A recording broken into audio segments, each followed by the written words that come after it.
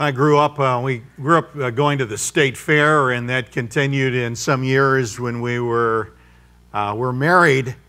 I've been to the state fair in a long time, but many, many years ago, probably 28 by now, I was attending one of the state fairs. And at every state fair, you go to the exposition hall, or sometimes called the exposition center. It's kind of a multi-purpose facility, but this particular exposition hall had rows and rows of booths that were occupied by either organizations or by companies that were supplying information about their product or what they did as an organization. So one hot summer afternoon, I'm walking through the booths, and most of the booths, I could care less, what they were selling. I didn't want the next best kitchen knife.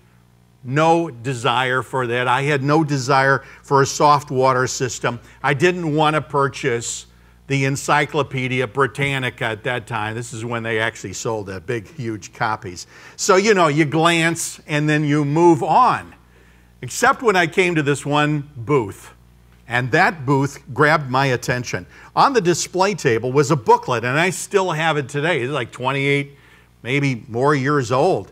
That I pulled this thing off the table. And what attracted me was the cover of this, because it begins by saying, when it happens, it will change the world for good. And so I was curious, and I began to open it up, and it began with these words: what will happen will make a world of difference. And when it happens, it will change your life, my life, our life, the world's life. It will give a new life to life. Well, by now, I'm tracking right along with this and very curious as to what it is saying. Well, it goes on. What is about to happen has been spoken about for over 3,300 years. It's been written about for over 3,300 years. And has been waited for by millions of people for over 3,300 years. Or at this point, it's certainly got my attention and my curiosity, and then it answers the question, what is this about? And it states, what is about to happen is Mashiach. Mashiach is coming here and now.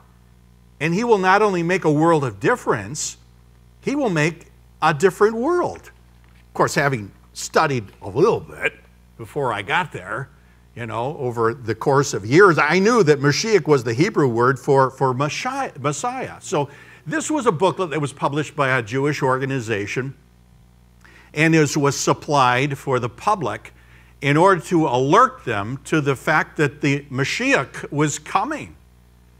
Now, they were specifically interested in urging Jewish people to be ready, to get ready for his arrival.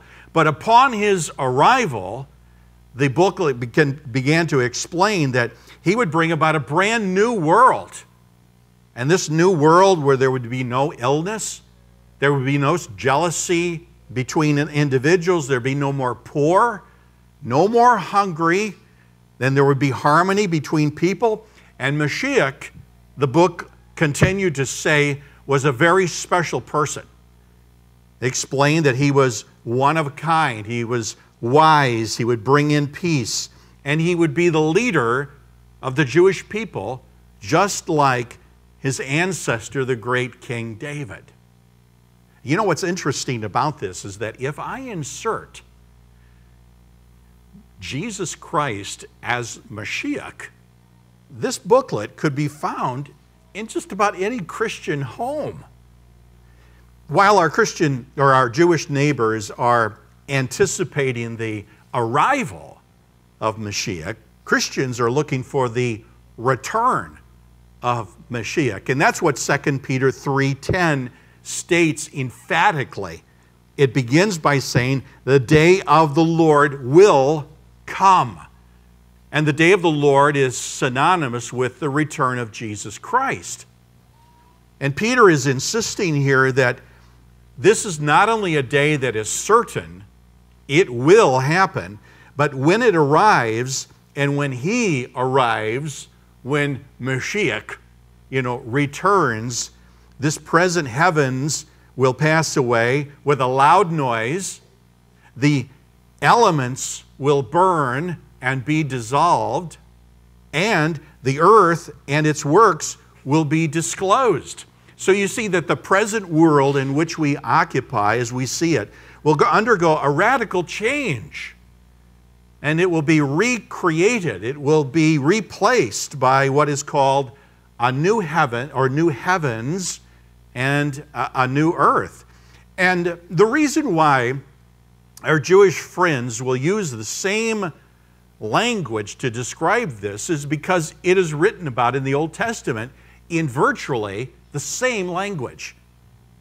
Isaiah 65, 16 and 17, "For I will create a new heavens and new earth.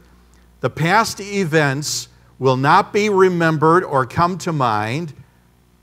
Then we will be glad, rejoice forever in what I am creating, for I will create Jerusalem to be a joy and its people to be a delight." So this is what the Jewish nation, or Jewish people, those who follow the Scriptures, who believe this.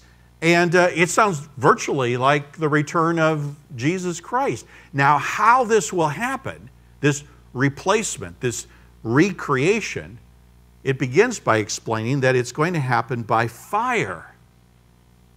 Now, fire in the Scripture is sometimes used as a metaphor, not always literal, but when it's used as a metaphor, it's used as a symbol of purging, of like removing the dross. And so you remove the impurities. It can also be used metaphorically as judgment, and there are times in Scripture where fire is used that way. But I think in what Peter is describing is something that's not just metaphorical. It's not just a symbol, but this is actually a descriptive of something literal. Verse 12, "The heavens will be dissolved with fire, and the elements will melt with heat." Now, each summer we see on the news some kind of a forest fire, usually out west, that just begins to devour hundreds and thousands of acres and leaves the landscape just decimated and nothing but ash. And we can see the damage to the extent that, we're horrified at what it can do. I guess a couple of years ago, Australia had a tremendous fire that took thousands and thousands of acres. And so we understand something of the damage that a fire can do, but what is described here is on a global scale. This is massive change that takes place on planet Earth. And so it describes it this way. First of all, the heavens will disappear with a loud noise. Well, what does that mean? Well, there's some of it that's a mystery. We're not having a physics lesson here. We are having a description of what will take place. Revelation 6:14 speaks about the sky splitting apart like a scroll being rolled up. It almost sounds, like a thermonuclear thing going on, and that heavens is split apart. But whatever the case, the atmosphere goes under such tremendous force and change that it's as though it is ripped and torn asunder. Now, the second thing that Peter says is that the elements will burn and be dissolved. What are the elements? Remember science class? Remember looking at the periodic table of elements, row after row? I had a lot of that when I was in college. And what we would do, we would look at these basic building blocks of everything that we see, the whole world in which we live. But so intense will this fire be in engulfing the globe and the heavens that there's something on a molecular level here where the word dissolve could be the word loosen. So it's like an atomic, it's like, loosening. And things begin to melt and tear apart and come apart. And then the third thing in verse 10 says, the works on it, that is on the earth, will be disclosed. Well, what does it mean by disclosed? It means that they will be exposed for what they really are. And so we have the works of mankind, those things that have been done openly, those things that have been done secretly, but they will be exposed for what they really are and not what people have wanted us to think. Now, people have taken such pride in the works of their hands and the inventions that have come to their mind, and many people will spend years building this personal empire, and they give their lives to it. They pour their time, their finances, and some are very good at it. And it can be on a large scale where you get a billionaire who's created really an empire, a financial empire. And then you get, just ordinary people like ourselves. But we could do something maybe similar. Now, I think of Nebuchadnezzar, of that ancient wonder of the world, of Babylon. And it says of Nebuchadnezzar that he boasted like this, Is this not Babylon the Great that I have built to be a royal residence by my vast power and for my majestic glory? The boasting that takes place. Human beings have done this for centuries. This goes back. You can go back to Babylon. Remember, as they built this edifice and said, we're going to make a name for ourselves. We're going to build it to the heavens. This is the way mankind has been. And in the future, the works of our hands, the idols that we have created, that we worship, that we really, in essence, bow down to, and that we take such glory in, they will be exposed for what they truly are when that great burning takes place. And what will they prove to be in the end? Nothing. Nothing. What people have just given their lives to. And yet in our inflated egos, we have refused to give glory to God. And instead we have worshiped the works of our hands. But it'll all end up as ashes, all just vaporized and disappear. Now when Jesus Christ returns, the heavens and the earth will literally be burned and undergo such intense heat that nothing of the old life of what we presently see that has been affected, including creation, according to Romans 8, as it groans under this curse. But even creation and all that we see will undergo this change. And it will come as a result of this intense burning on that great day in the future. And on that day, God will recreate and replace and reform this world. Now, how's he going to do that? Well, it doesn't say. I know in the first world, it says he spoke and it was done. How is that going to happen in the world to come, or this new world that is described here? It doesn't say. I know when we look about us and we see how the society and governments have tried to fix what is broken in our world, they have poured trillions of dollars into what we can do to help ourselves. And so you'll get an enterprise that says, if we only educate people, if they will no longer be in ignorance and we can pull them out of that ignorance, then we can help them and the world will be a better place. Well, how's that working for us?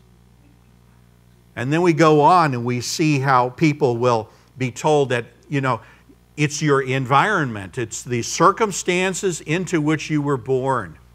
That if we only take you out of that and put you in better circumstances, you will be a different person, a better person. Well, that doesn't prove itself to be true either. And others will look at, well, we need to do something with the climate right now because if we're going to save humanity, we need to work on that. And then there are other isms out there, socialism, communism, and of course democracy, and those are ways that we can kind of organize and conduct ourselves. And all of these are works of people.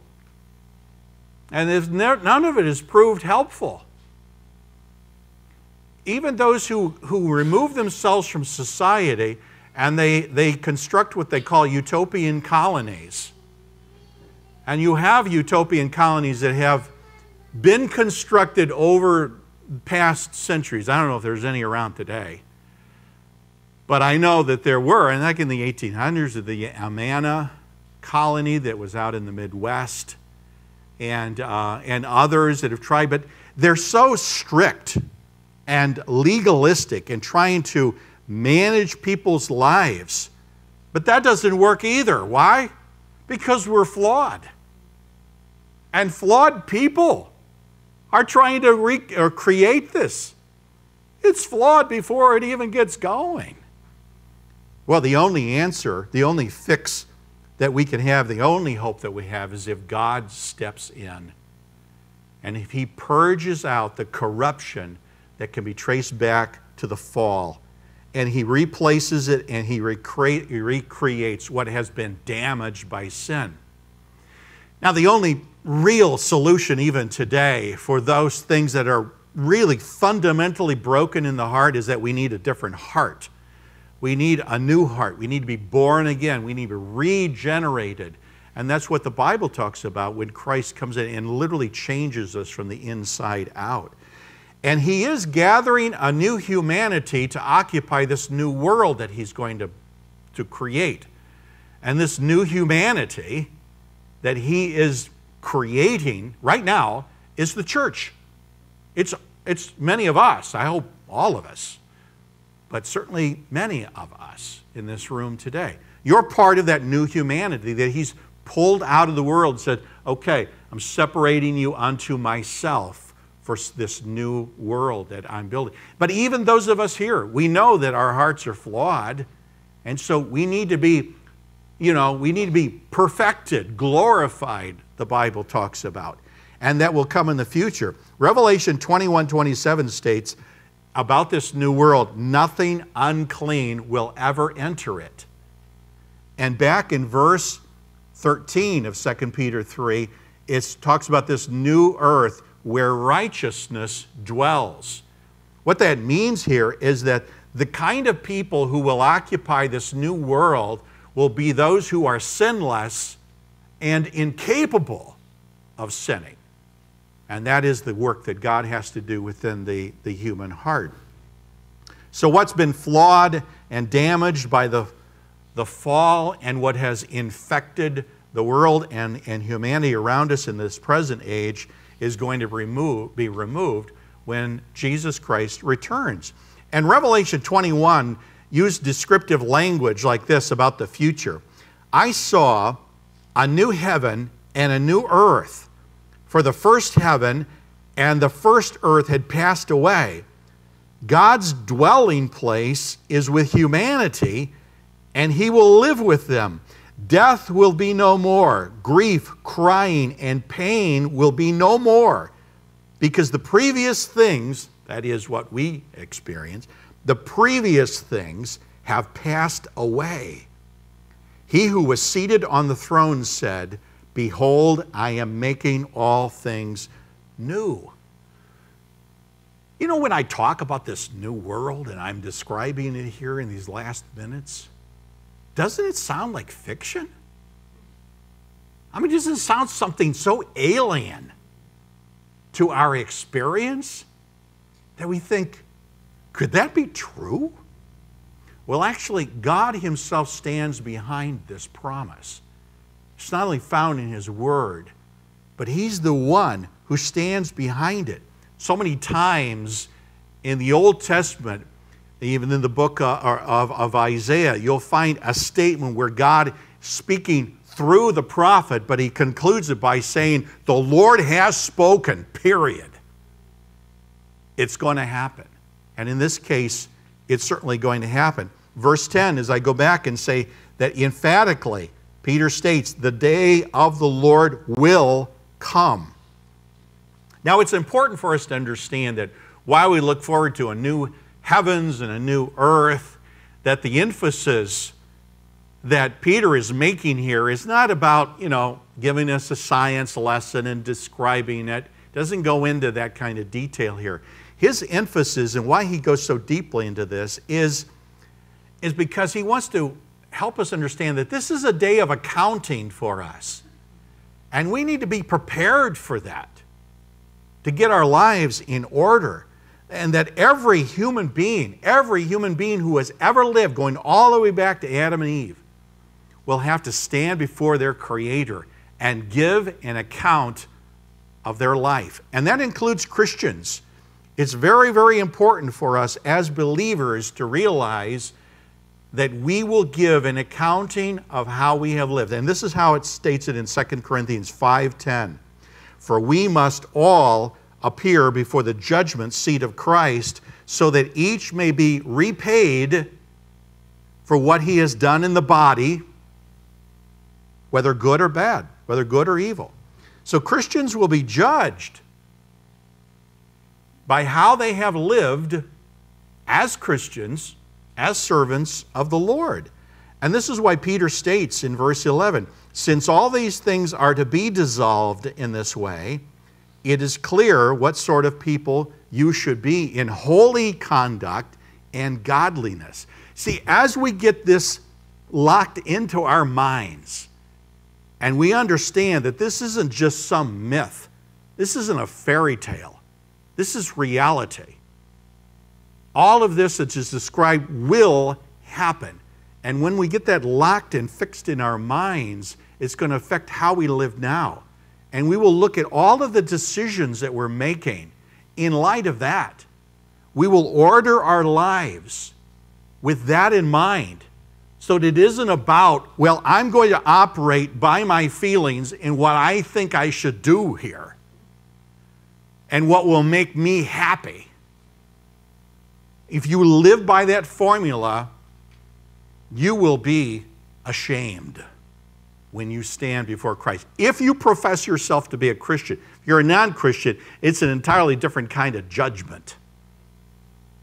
But for Christians, this is something that is serious business. And we got to live with this in mind. So what are you seeking after in your life? What is it that your goals are, your priorities? How are you ordering your life? Is it the kind of life and the kind of decisions that you're making where when it says that we will be repaid for what we have done in the body, whether good or evil, how's that going to look for you? If you live by your feelings to please yourself and you live in the moment, well, then you will have to answer to Christ for that. And so we ask the question, well, then what sort of person should I be? Well, Peter answers that with 4 imperatives that I'll just drop quickly into your minds. And these 4 imperatives, now bear in mind, this isn't something out of like Andy Griffith, where we're just going to tell you all be better people. We're talking about something that is serious here. This weighs heavy upon us. This is more than just be a better person. The first imperative of how we're to live, what sort of people ought we to be, verse 14. Therefore, dear friends, while you wait for these things, make every effort to be found without spot or blemish in His sight. So the first thing that we see here is zealously strive to be found unashamed. Unashamed. We are to make every effort. That's same carries over from the first chapter where that was mentioned twice. Here it comes up again. Make every effort. You know, it has the aroma of holy sweat on it and a fixed determination. If you claim Jesus Christ as your Lord, then your moral life should reflect that. If you claim that you are a Christian and yet the way you live is opposite to that claim, then you will have to answer to Christ. And He says that there will be those who will, when He comes I mean, the implication here is that they will be with spots and they will be blemished. And that's not a place that I want to be. Now, what we're describing here is not a list of church rules. We're not describing some kind of life of legalism where a particular church has a code that everybody is told to live by, and it's really about performance and how you look and how you dress and what you listen to. Well, you know, to me, that's like a school play. That's like playing a part. You want to play a part? Anybody can play a part. And you can look the part, but your inner life can be a wreck. So we're not talking about outward appearance. Peter's talking about something deeper. He's talking about godly character, about walking in step with the Holy Spirit and walking in a manner according to the moral uprightness that we have been called to do. And so it starts with our private life. This is not about a dress code. This is not about some list of church rules. This is something that goes far, far deeper, and it begins with a heart that is for God. 1 John 2:28, dear children, remain in fellowship with Christ. Remain in fellowship, but I mean abiding in Him, in a right and proper relationship, daily relationship with Him. Remain in fellowship with Christ so that when He returns, you will be full of courage and not shrink back from Him in shame. Again, the implication is that there will be those who will shrink back in shame when they see Him. As though like, oh, you know. So that's the first. Zealously strive to be found unashamed. But secondly, verse 14, the very last phrase says to be at peace. And to me, and not just to me, but really what it's talking about is that as Christians that we zealously strive to enter into and live in the peace that we have in Christ. To live in it, to enjoy Jesus. Because when you enjoy Jesus, you're enjoying God. And now we have been made right with God. We've been justified by faith in Christ. So we have peace with God now. But he's talking about living out your life in a relationship, in an experience of peace, of enjoying that peace, of knowing who Christ is and who He is to you and for you in your relationship with Him, and to live at peace and abiding in Him, because He is your mediator between God and man. It's the man Christ Jesus. And He says, enjoy that. He's for us. He loves us, and He wants to fellowship with us. This is what Revelation 3:20 is all about when it says, see, I stand at the door and knock. If anyone hears my voice and opens the door, I will come and eat with him and he with me. It doesn't get any better than that. And so it's a description of a person who is really at peace and enjoying that peace with God. And we enjoy that peace with God as we get to know Jesus Christ. I mean, He is an amazing person. And to know Him better, to sing to Him, to meditate upon the lengths to which Christ went in order to save you. I mean, consider that one. Consider that one. The lengths to which Christ went to save me. I'm going to think about that. You know, and as we do, we come to love Him more. He's our pastor. He's our defender, our friend. We talk things over with Him. We get His advice. We spill out our confusion to Him and our struggles. He's our friend. It's a relationship with Him. We defer to His will. We say, whatever you want me to do in this situation, I'm going to do that. I'm going to put aside my own preferences, and I'll do what you want to do. That's what I'm talking about. See, when you're not doing that, then you're not at peace. Ha, I guarantee you, if you're a Christian, you know, the Holy Spirit isn't working in you, He's working on you. And you're in a miserable state. And you're not enjoying the peace that is available. So that's the second thing, enjoying the peace. But thirdly, verse 15, what sort of people should we be? Thank God for the patience that gives room for repentance. So we're a people that are thankful to the Lord that He's given another day for our precious loved ones that are so dear to us, who are unsaved. He's given them another day, another opportunity to turn in faith to Him, in saving faith. We all have close relatives. Maybe for you it's an uncle, it could be a parent, could be a son or daughter, maybe it's a nephew, but somebody within your circle or a close friend, maybe it's a coworker of yours. You've known each other for years, but you know that if Christ were to come, they would not be caught up to meet Him in the air. They wouldn't be in that number. I don't care how nice a person they are, they wouldn't be in that number because they're not regenerated, they're not born again. And so thank God for His patience. That's why Peter states, also regard the patience of the Lord as salvation. As what? Salvation for those who have not yet believed. Thank God for this. So we pray for our loved ones that they would not squander the long suffering of the Lord. And then finally, fourthly, what sort of people should we be while we wait?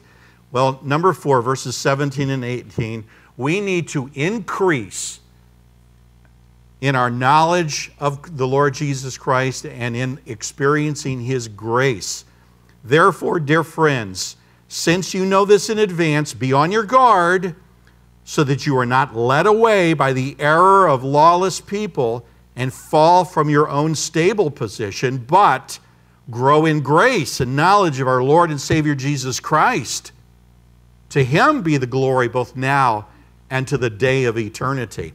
The best way to protect ourselves from dangerous error and the stuff that you find out there, either in the bookstores or on the internet, and I'm talking about religious stuff, the best way is to focus it upon your knowledge, your personal knowledge of Jesus, and to experience His grace. I mean, He lavishly pours that on us every day, even though we may not even realize it. I mean, it's a whole barrel full. He just continues to pour it out because He loves us so much. We may not even realize it, but He is. He is. And we can grow in grace and knowledge, and we delight ourselves in the Lord. And the more we personally know Jesus, the more we grow to love Him, and the more that we see His glory as a foretaste of heaven. Now get this, out of John 17:24, Jesus said His highest aspiration of us is not that we just show up in heaven. That's not it. He says, I want them to see my glory. I mean, how about that? That's what He wants. He knows that when that happens, wow, what a day that will be. And He said, you can have a foretaste of that by faith if you get to know me now in this world. And so we get to know Him better. And we do so deliberately. How do we do that? Well, we get into the Bible and we read about Him. For example, one of probably the greatest miracle that has ever taken place on planet Earth and in the history of the universe, the greatest miracle is the incarnation of Jesus Christ. And so if you begin to look at that and study that and see that as the implications, you don't get anything except excited. And you grow to love Him. And you see something of the magnitude, the lengths to which He would go to save you. And you see something of His glory, of what makes Him as great and mighty as He is. Another I would suggest would be the fact that Jesus is our mediator. And 1 Timothy 2:5 puts them together. There is one God and one mediator between God and man, the man Christ Jesus. And so if you will study and begin to explore this, you will come to know Jesus You know, and I said, you know, earlier in the first service, I said, you know, some of us, we know more about our hobby than we know about Jesus.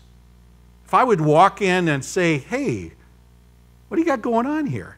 I mean, you could go for an hour telling me all of the things about that particular hobby and get me all excited, like, you got to do this. This is great. But if I were to ask you to something about, well, can you tell me something about Jesus being your mediator? It's like crickets. Or, you know, or the incarnation. Why is the incarnation so special? Why is that the greatest thing that ever happened on planet Earth? And you say, well, you know, Christmas? Is that it? Christmas? Well, yeah. No, it's far more than that. Far more than that. But these are the things that show us Christ's glory. So let me kind of close and wrap it up by saying there is a great day ahead, but we need to get prepared for that day, and we can do so right here and now, and never let a day pass without really drawing close to Christ. Make it your highest goal in life, that from here on out, the thing that you want to know more about than any other subject in all of life is that I want to know more about Jesus. Now, I understand you have business and you have your job and you have things, and you know a lot about that. Many of you went to graduate school. But from here on out, as far as what occupies the highest goal of your life, would you make it Jesus and get to know Him and see something of His glory? And Peter says, if you do that, it's the best life possible. It really is. So, zealously strive to be unashamed. Zealously strive to enjoy the peace that you have with God. Thank Him for His patience, allowing your unsaved loved ones to come to faith in Christ. And then increase in your personal knowledge of Christ and enjoy more and more of His grace day by day. Let's go before Him in prayer.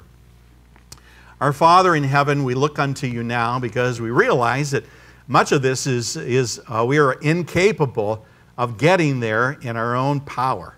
And this requires Your help. And so we appeal to You today. We know it is Your will that we know You and that we come to love Your Son, Jesus Christ, and that we walk in step with the Holy Spirit. This is Your desire for us. So help us to that end, we pray. In Christ's name, amen.